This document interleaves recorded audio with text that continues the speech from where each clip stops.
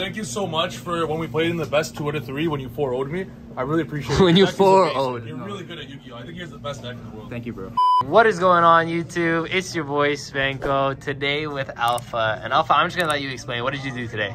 Guys, I have went undefeated. But He didn't just play any deck. But with what? Bussin'? He played Buster Blader. Bussin'. And you went first place today. Yeah. XO. Yeah, actually. So, you know, haven't been playing that much, but because, you know, the format's sort of, you know, back and forth with how people want to interpret it. But, you know, I decided to play something for fun with what I had, and it turned out pretty good, you know? I played against 2 tier, 1 sprite, and 1 flunder. Not in that order, actually. It was like tier, flunder, sprite, and then tier again for the finals, obviously. Yeah. How could I not face that in finals? But yeah, for the most part, it worked out really good. There were so many cool, intricate things about the deck. There's a lot of planning that went into it prior, because I was like really hyped up for playing it. You guys can check it out on my channel where I show off a combo video, more in-depth explanation. But I'm just going to show off the profile today. I give a little bit of a brief explanation overall. So yeah, shout out to all the friends who let me borrow cards as well. Make sure to check out Alpha's channel. Link will be in the description. We're so close to like 1K. Please, I won this one for you guys.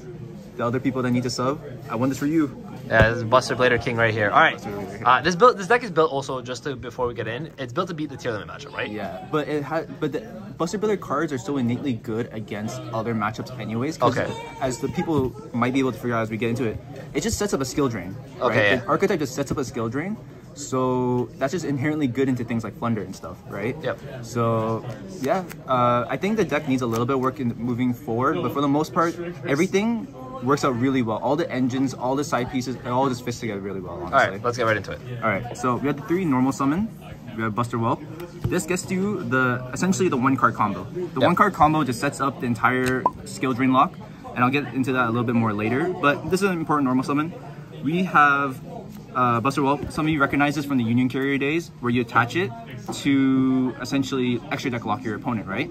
And you don't use Union Carrier, you actually use a Synchro Dragon, because the Synchro Dragon will just equip it from grave onto your Buster Blader monster. Again, all from a 1-card combo. And so yeah, so that's really easy. But the other really nice piece is Buster Wizard, because this is one side of the Abyss Dweller, right? So, and you can imagine how insane that is in tier matchup, right?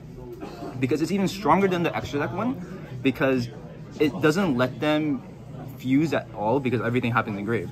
And it basically locks them out of the Paralino to pop anything. So your board, so they have no real archetype way to deal with your board anymore. It also stops the Ishizu stuff. Yeah, exactly. So it's just great. What people always talk about, one-sided Abyss Dweller, like what would happen if the game had that, and we have that. So you know, it's lit.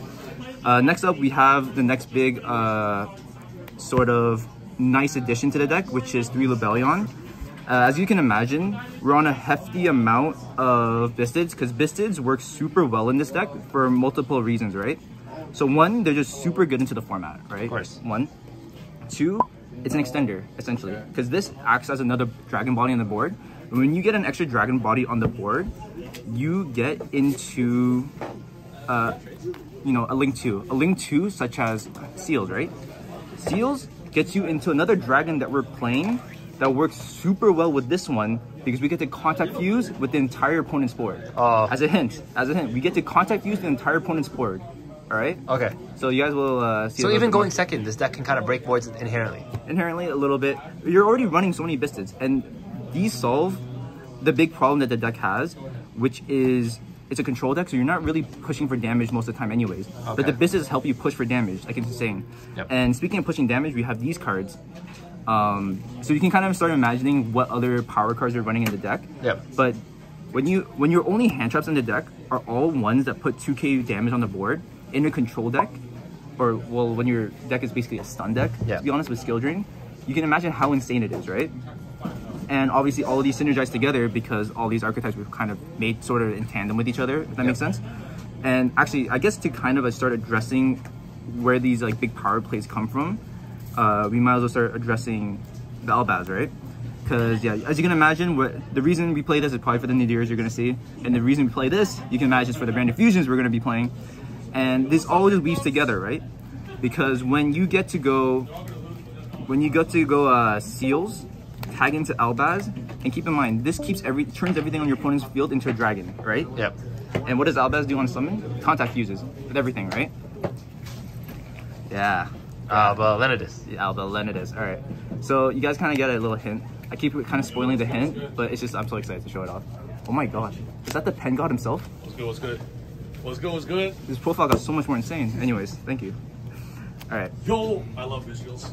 Bestials are lit. It's not Bestials. That's the trick. Come here. Show him what it is. Show him what it is. Branded. Show him what it is. No, it's not. It's Buster Blade. Oh, okay, now it's even sicker. Buster Blade is lit, man. You guys hear that? Pen god approved. It's lit. All right. But yeah, so you guys can imagine these are all insane cards. They put up insane amount of damage. They help fix all the problems that Buster Blade once had. Yep. So you guys can just imagine just how insane all those was able to do. Sorry. Just hearing pen best deck in the background is funny. Anyways, yeah, continue. Two of the cards that we don't actually like seeing because the one downside of Buster Blade right now is that it runs some garnets, right? These cards, when you see them in hand, you can't really do what you want to do. But thankfully, we do run some other cards that you'll see in a little bit that help solve that a little bit, right? Okay. So you really don't want to see these in hand, but they still work out no matter what. This is another cool spicy card I was playing. It might be cuttable or puttable on the side. I might put it in the side actually, because we have some cuttable spots in the side. But this is basically just triple DD Crow, right? You control a Buster Blader thing, and then you just get to banish 3. I think same type, yeah, same type. So it's kind of like aerial DD Crow, and you can just imagine big banish from grave, insane, yep. Right? And speaking of spells, this is where I get really excited, where it's just so many insane power cards. The 3 Nadir Servant for the Dogmatica stuff you saw, the 3 Branded Fusion for the Albaz you saw, and of course Prosperity because it just lets you see everything else, right? Yep. But Nadir is really good because, like I mentioned, those cards, you really don't want to see them, right? So you have cards like Ferigi, which in worst case scenarios, you can just shuffle them back to draw a new card, right? Branded Fusion actually, you can hard make your Buster Blader guy with the Branded Fusion if you really wanted to, so that's another cool layer of synergy.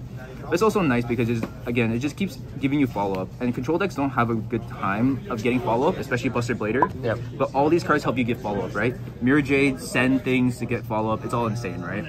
And another spell card, obviously, we know Branded Regain? Yeah, Branded Regain. Another big power play, because you'll see that because our dragon is such a lower level dragon, right? We can turn it into Striker Dragon, and then once it's engraved, we can just banish it off of whatever reason to just draw a card, a free card, right? So there's just so much value that happens with just the Biscuit engine, and it's all possible because of this guy, right? Yep. As for our traps, we'll obviously connect right to the Branded Beast, which means obviously we're setting up so many layers of interaction on top of the Buster Blader lock, which is absolutely insane. We have the real 1-card combo. This is what you pull off of the normal summon. This is the 1-card combo, right? Because what it does is it sends a Destruction Sword card and a Buster Blader monster, which is basically, give me 1 second, sorry. Oh wait, whoops. You'll basically be sending this guy, and it says Destruction Sword card. You don't actually have to send another monster. To send this card, well actually we run 2 of them, right? You send this to basically special summon out your Buster Dragon. Give me a second. Yeah. You do that to summon out your Buster Dragon, right? And what this does engrave is you banish it plus a dragon to make your fusion, right? And that's your skill drain lock. That's why it's like a 1-card combo, right? Yep. All you need is this 1 card to resolve, and you get the skill drain lock, right? Yep. So that's all you really need. And again, you're running these 2 and 2 cards that you don't really want to be drawing, but again, we have ways to solve that, right? Okay. And the last cards we're running are 3 Trap Trick, because Trap Trick is just another copy of the 1-card skill drain lock, right? So why would you not run it? And yeah, I think the deck was around 42, right? I think I'd cut maybe that Buster Blader spell card and put it in the side deck because against certain matchups it's not that useful. So in hindsight, I probably put this into the side, but for the most part, that's not a bad card. You know, can't disagree with how the deck performed, obviously, right? Of course. For the extra deck, we are on 2 Buster Dragon and 2 Destruction Swordsman. Yep. Obviously, again, skill drain lock, so it's lit. We are on the Lubellion. Albion. Mirror Jade. Brain lag. I was like, who this guy again? Yeah, Albion. We're on these 3. I want to run more because we're running 3 Branded Fusion, but at the same time, it's like you can still kind of cycle back a little bit with the Lubellion. You have conservative plays. You can even sometimes like end up using the branded continuous flow to like start tucking things back, funny enough, which is nice. This one was a cuttable one because the logic is when you go mirror jade, it can connect you into the Dogmatica package when you send this. But at the same time, it's like, you know, it's not that important. But it's kind of nice too because it acts as an LBAS target at the same time. And the MVP is obviously this guy. Because again, when you churn everything, your opponent controls into a dragon. And when your seals tag into an LBAS and you get to suck up their entire board for this, it's actually hilarious, right? Yeah. So I got to do that one time to a Flutter player. Because they were just like, they just up like a couple of birds. I'm like, nah. Nah. They're not really birds at that point. They're not birds. They're the dragons. Entis and Garura. This conflicts with, actually I guess I might as well address like the 3 Nadir targets. Obviously these sort of conflict with Pros, but you're not going to draw Pros all the time. You're going to draw Nadir sometimes. And that extra draw comes up, the pop comes up, and again, shuffling that other Garnet back also comes up a lot. Okay. And the other one, Striker Dragon, sometimes you just need to put a Dragon Grave, right? This is a foolish for any of your Buster Blader cards or your destruction cards rather. And the main part is it tries to dump you one of your little other babies, right? So that you can equip them. Yeah, you can, because you can equip them. Exactly. So when you open as many extenders as possible, you're able to go this into this to get everything. Yeah. Sometimes you have to just choose between one or the other. So you either choose between contact fuse to the whole board, or you go into the lock, right? Yeah. But sometimes you get all of it, which is how do you break that? How do you break that? How do you break that, right? So initially when I planned this deck out, it was just for Tier Shizu, nothing else, right? I didn't have too much to worry about. But with the new ban list that came out a couple weeks ago with all that back row hate, I'm like, macro. I'm like, you know what? I'm gonna make my main deck deal with Tier Shizu as best as it can, because I'm like, this is up the ass, right? Yeah. Keep that out. This is non-stop, right? So we just deal with the Tier Shizu that way. And what I'm gonna do is I'm gonna make sure that my side deck can deal with all the nonsense Di-Fi and all that stuff, right? Okay. So we're running just an absolute butt ton of back row hate. I mean, I guess this is like pseudo. Like these 3 are like Monster these 6 are like, and Spell Trap. You know, they're kind of in that fray, but yeah, you know, all these. And I mean, to deal with the monster stuff, obviously with Regeki. I mean, these are really good into the Flooders matchup. Like I told myself that my main deck should win as long as it's going first. Yep. Right? It should win as long as it's going first. So I'm just gonna put in everything that can deal with going second. Yep. But then again, deck's not perfect. So the one thing that'll change when I go first is I put in Kwakimeru. Yep. So instead of going to Elbaz, I'm just gonna go into Seals. And it's nice because again, I already have a skill drain lock. You can't really do anything. Those monsters are already big, and I'm putting out like Floated Elite and Bestial monsters. So that's always almost lethal under this card, right? Yep. Well, I summon all those first. Yeah, we get it. And then I go this, right? So it's like, and then the 1 Serener because we need more dragons. So yeah. And it's an extra, I guess, tier hate card. Exactly, yeah. All right. Well, congratulations. This deck's really cool. Thank you, man. Proud of you. Bussin' Blader. Is that YCS champion Rayhan giving me the thumbs up? Wait, give me the thumbs up? Okay, anyways. Alright, well thank you guys all for watching. Make sure to check out Alpha's channel. He'll have a more in-depth explanation, combo video, all that kind of stuff on his channel. Shout out to Richard Singh, aka Dino Boy, for going all the way out of city to get me this. Yeah, he literally came from, how far is it, or Waterloo? Like an hour? A couple hours away. Thank you so much for when we played in the best 2 out of 3 when you 4-0'd me. I really appreciate it. When you 4-0'd. You're really good at Yu-Gi-Oh! I think here's the best deck in the world. Thank you, bro. Thank God approved. I don't know who that was, but yes, right. Alright, well, thank you guys all for watching. Make sure to like and subscribe if you did. Check out Alpha's channel. Link will be in the description. And with that, Spanko and Alpha signing out. Peace.